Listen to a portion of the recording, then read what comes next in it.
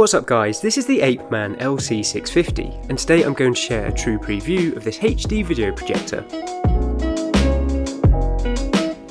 In this review I'll discuss the pros and cons of the LC650 and I'll provide a demonstration to help you decide if this projector is right for you. This projector was sent to me to test and I'll be sharing my honest feedback throughout this video. All relevant information about product placement, sponsorships and endorsements can be found in the description. This projector is currently sold on Amazon for £169.99 and it offers several desirable features, including full HD 1080p native resolution, 50 to 300 inch projection size, and a high efficiency low noise cooling system. In the box you will find the projector, a lens cap, a power cable, a HDMI cable, an AV cable, a remote control and a user manual. The projector weighs approximately 2.2 kilograms and is 265mm wide, 220mm deep and 95mm tall. Due to its size and weight, I wouldn't recommend the LC650 if you're looking for a portable projector.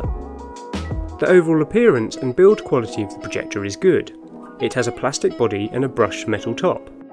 The lens and focus adjustment wheel is at the front of the projector and the inputs are positioned at the rear. It has one HDMI input, 2 USB ports, one AV and one 3.5mm audio interface.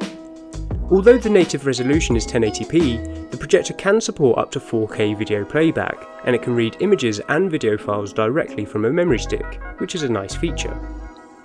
Other than the power button, which is located on the top, there are no other buttons or controls on the projector itself. It can only be controlled by the remote control provided.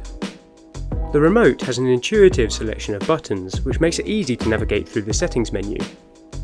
There is an adjustable foot at the front of the projector, which enables you to change the height from 95 to 140mm to alter the viewing angle. There are also 4 threaded sockets on the base of the projector to fix it to a stand or a ceiling mount. The LC650 has a sealed optical assembly which will prevent any dust from entering or obstructing the lens. The following footage demonstrates the quality of the projector. It was positioned approximately 210cm from the wall, which produced an image size measuring approximately 160cm wide and 85cm high. When assessing the quality, I was most impressed by the clarity of the image produced. The native 1080p HD resolution provides a very detailed picture, which is enhanced by the high contrast ratio and the accurate colour reproduction. To obtain the best image quality, it is recommended to use the projector in a dark room and to project onto a white wall or screen. During testing, I positioned a backlight in the bottom right hand corner to see how the projector would perform with an external light source. Although the image was slightly washed out, the projector continued to maintain detail even in areas of dark colour. As can be seen, the settings menu is quick and easy to navigate. The digital keystone correction is a great feature, offering plus or minus 25° horizontal and vertical correction to ensure that your image is square. You are also able to adjust the aspect ratio of the projection, and you can change the size of the projection from 100% to 75%. Within the menu, there are a range of settings that can be used to customize the picture and sound produced by the projector. Although the quality of the inbuilt speaker system is good, I would recommend using a set of external speakers to optimize the home cinema experience. You can select different surround sound options within the settings menu, and you can also customize the treble and bass output.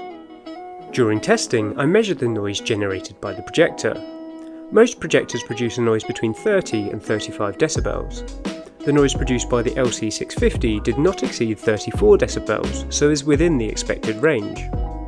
Overall, this projector has a lot to offer for the £169.99 price tag. It produces great image quality and it would be ideal for office use or within a home cinema. Thanks for taking the time to watch my review. Don't forget to like, comment and subscribe. Have a great day.